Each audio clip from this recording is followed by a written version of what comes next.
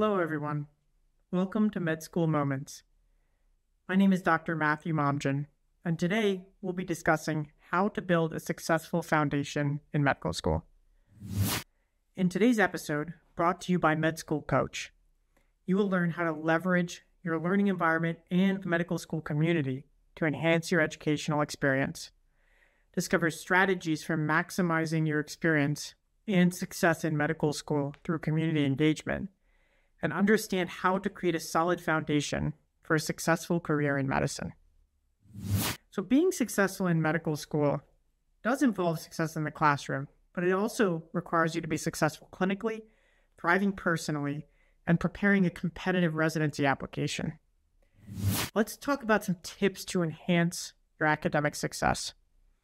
So I can't stress enough, preclinical years move so quickly, and you need to learn the material well the first time you learn it. You're probably not going to have a chance to come back to that material in depth.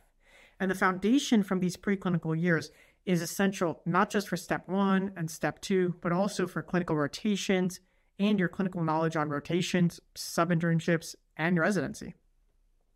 If you focus on trying to learn the material well the first time you see it, studying for the boards will be more review instead of trying to learn a ton of complex material the first time. Another tip I have is to try to focus on physiology. Really understand how the body works and how the systems communicate with each other. This is so important, and if you understand the normal, it becomes so much easier to understand the disease process and the abnormal. Pharmacology, clinical knowledge, management of patients, these will all come a lot more naturally once you understand basic physiology. Of course, you've probably heard this, but try to focus on understanding why something is the case instead of just blindly memorizing it. There are a lot of things you need to memorize. Hello, microbiology. But when you can, try to focus on learning why something happens and why something leads to something else instead of just memorizing the facts. Keep an eye out for concepts that come up over and over. These are things that are going to come up clinically and on your exams over and over as well, and try to be really confident on these topics.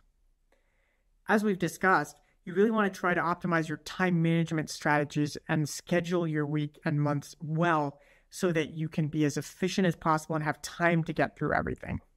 And of course, beyond being in the classroom, you have to be successful as a clinician and as a person. And I have a few tips to share about how you can be more successful outside the classroom.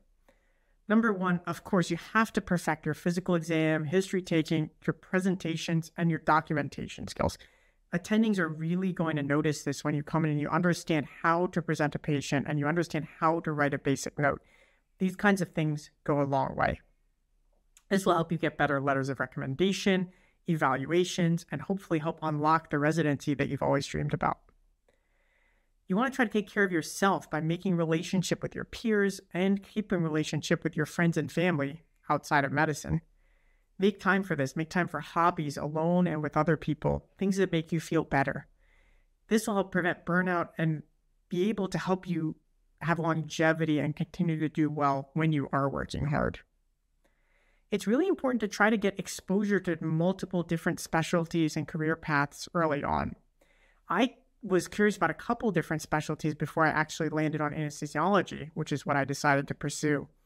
And I think that it's important to not write off any specialty until you've had some experience to it and understand what it's really like. Once you start to identify different specialties you may be interested in, try to focus on identifying some key mentors who may be able to help you throughout this process to get you to where you want to be. Of course, you have to focus on extracurriculars as well. It's always good to have some research. You need a leadership experience, community service, and teaching and mentoring as well. It's important to give back to others who may be earlier in your education, just as they did when you were in their shoes. These activities, of course, can help you feel good about yourself and find meaning in the things that you do. And they'll also help you become a competitive and well-rounded residency applicant and help you end up in the specialty and the program that you want. I'm Dr. Momjian, and this has been a Med School Moment, brought to you by MedSchoolCoach.